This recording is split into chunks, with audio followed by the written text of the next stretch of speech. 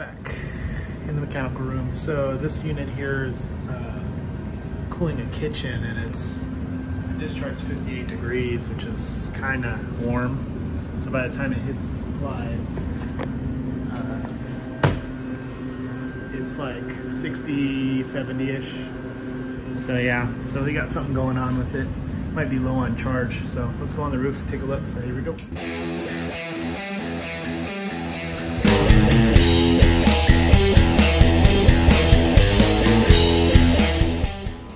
All right, so we found the unit. So somebody removed the low ambient kit and put a peanut on there. So as I was unscrewing this, I feel like it's under pressure. So yeah, why'd the unit just cut off? Yeah, so I think it just cut off on high pressure. This fan doesn't seem to be cycling that often.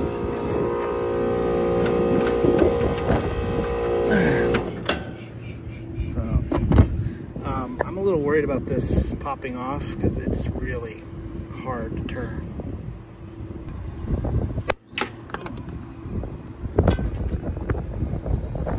Yeah, there's definitely pressure on there. It's not leaking. So something's up with the fan. So I'm going to disconnect this and hook it directly into the contactor and just verify that the fan motor is working. So I think what's happening is the pressure is too high. It's short cycling because it's tripping the high pressure switch. And what do you call it?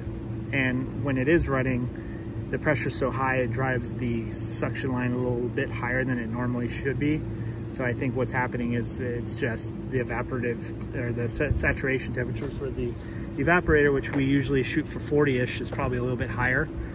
That's what I'm thinking is going on. But yeah, so we're gonna go ahead and crank it on with the fan. We're gonna check the charge, then we'll hook it up the way it was and see what it does and go from there. So I think that's what the issue is. So the fix would be to put one with a lower pressure.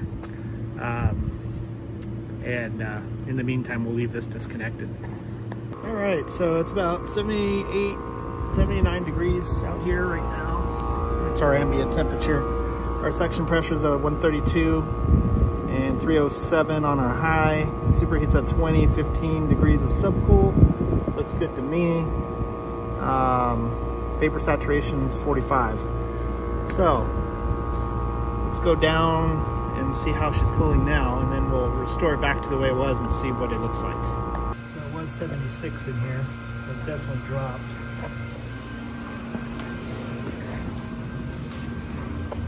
Discharge was 53.3 and it's still dropping, so that made a big difference. Yeah, so looking at the chart here, 14 is our target, so we're there. So I would say the charge is fine. I think because the fan cycling is messing things up. So I can't remember if I actually made a video on this. I know I recorded one, but I don't know if I posted it. But basically, the Trane has their own proprietary low ambient controller. So it's got an ambient temperature, and it's got a coil sensor, and it went bad. And I'd recommend to replace it. And I never heard anything from it, but now we have this here. So this is much cheaper. So I think the pressure on that's too high, and it's causing the high pressure trip. Like because it's set to cut in at 400 psi, so it probably passes it. And I think the high pressure switch is set for 450 psi, so I think it just trips for a second because it happened in front of me. Unfortunately, I wasn't videoing it, but basically it tripped, it shut off, and then it came back on, and then it shut off and came back on, and so it was doing some weird stuff. Not good for the compressor. So I think that this is just too high. I think we need to go with something that's a little bit lower. Or just put an OEM one back in there. I'm gonna leave it disconnected for now because it's supposed to be 80s for the next, probably till freaking winter. So yeah, so it's not gonna be an issue until we start getting colder temperatures. So we'll leave it disconnected for now. Maybe I'll see if I can find one with a little bit lower pressure, and then we'll go from there. Okay, so we have that low ambient peanut thing connected again. Now it just kicked on, so, but yeah, look at that. It's not supposed to cut in until 400 psi. So when we get 400 psi, we should get a fan. Oh great, we got a waspy buddy. don't bite me. Yeah, look at this. It's supposed to kick on at 400 psi. Look at where we're at.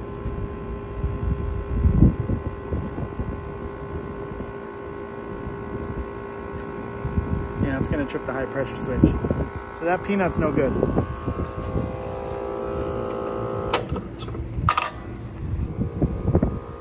Yeah, so I'm gonna go ahead and quote them for the OEM controller, and I'm gonna tell them to stop being cheap, because I think what happened was they asked if there was a cheaper option, and that's what they got, and it only lasted, I think I was here last year.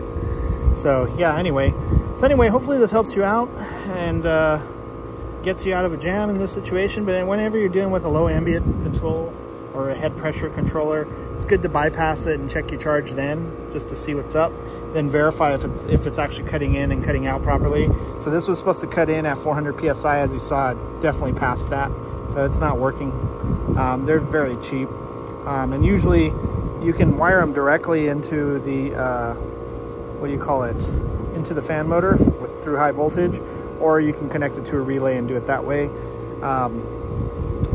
I started thinking about it because I've done it this way too, but you know, you have this tiny little wire exposed to the sun, so if that thing, you know, if the insulation falls apart, now you have high voltage exposed. So probably a good idea to just do low voltage through that and hook it up to a relay. So something that I thought of recently. I was thinking about it, and I think somebody commented in the comments below about some stuff about that. So I think I'm going to start just sticking with putting relays in there and keeping the outside stuff low voltage. Anyway, enough about that. So hopefully this helps you out. So thanks for watching. Make sure you like, subscribe, comment, tell me what a horrible technician I am. Hit that bell notification and follow me on Instagram and Facebook. And if you like the tools I used, visit my store on Amazon and pick them up for yourself. So thanks for watching.